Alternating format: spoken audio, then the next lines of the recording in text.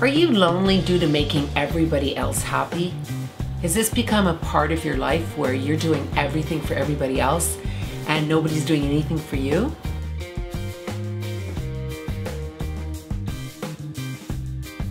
Welcome to Dear Sybersue. I'm Susan McCord, the host of the show. This is a topic that I really want to get into because I think there's so many of us out there that tend to be caregivers, nurturers, whatever the scenario, whatever you want to call yourself. But you have to get something back. If you're constantly giving to other people, eventually it drains you. It takes away your energy and it makes you feel depleted. It makes you feel like, is this all there is? What am I getting out of life? So if this is happening to you where you're starting to feel really sad and lonely because you don't feel anybody really gives a crap about you, you spend so much time helping others and you sit back and you go, well, why doesn't anybody do that for me?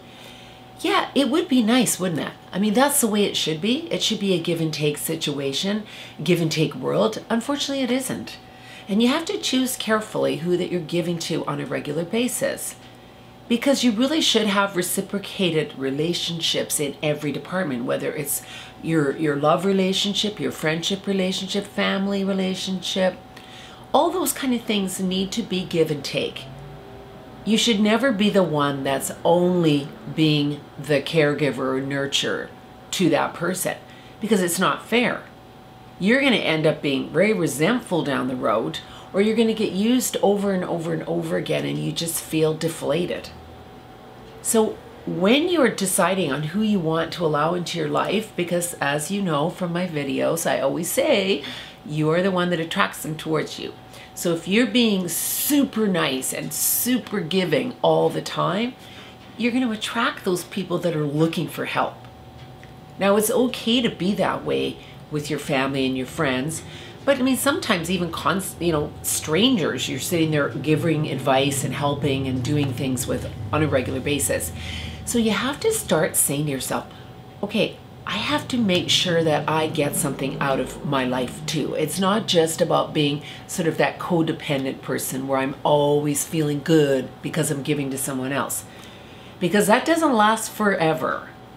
Eventually you're going to feel very, very lopsided because you're going to be exhausted with giving to everybody else and getting nothing back. So take baby steps right now. If you're starting to feel this and you're starting to even say this to yourself, like, why doesn't anybody give to me? You have to, first of all, allow people to give to you. Some people aren't comfortable with letting somebody come in and help them. So you have to take that step to bring forward to allow people to come in and help you. You also have to have expectations that when you do something for somebody else, you're going to get some stuff back from them too. I don't mean every single time, but you shouldn't be sitting there exhausting yourself with helping other people and they're just taking.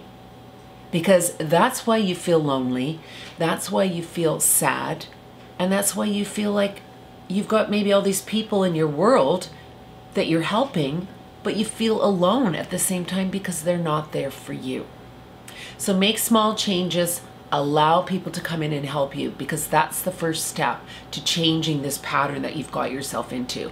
And it's very important you change it, because eventually you'll start getting sick, you'll have all these things going on, you don't know what it is, but it's because you're not getting anything wonderful back from anybody in your life.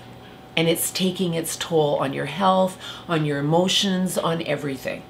So hear me out here and just take some baby steps to start and pull back from people that you keep giving to. Because if you're watching this video, something's happening to you along these lines that you want to change. Thanks everyone for listening to Dear Sybersue. Please subscribe. I love it when you do. And leave your comments below. Thanks everyone. Take care. Bye.